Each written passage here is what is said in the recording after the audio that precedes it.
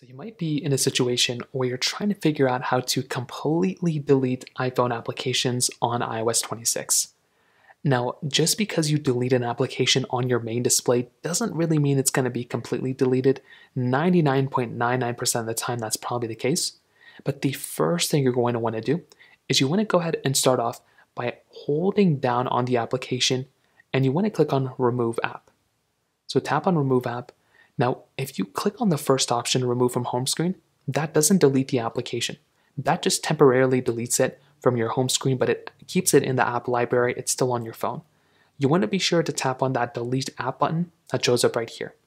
Tap on Delete again. Now, most of the time that application is completely deleted. But the other thing I'd recommend doing sometimes just to verify is to go through and make your way over to your Files application. So open up your Files app like this. You want to click on the little Browse button at the bottom.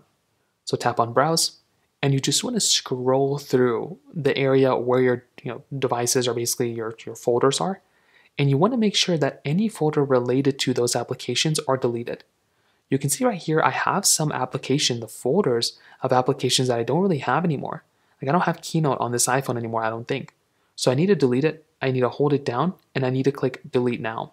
Find those folders that are associated with those applications that you just deleted, and then those should be good and those should be fully removed from your device. So that's how to do it. If you have any other thoughts or questions, please let me know in the comment section below. Hit the like button, that'll mean so much, but definitely hit that subscribe button.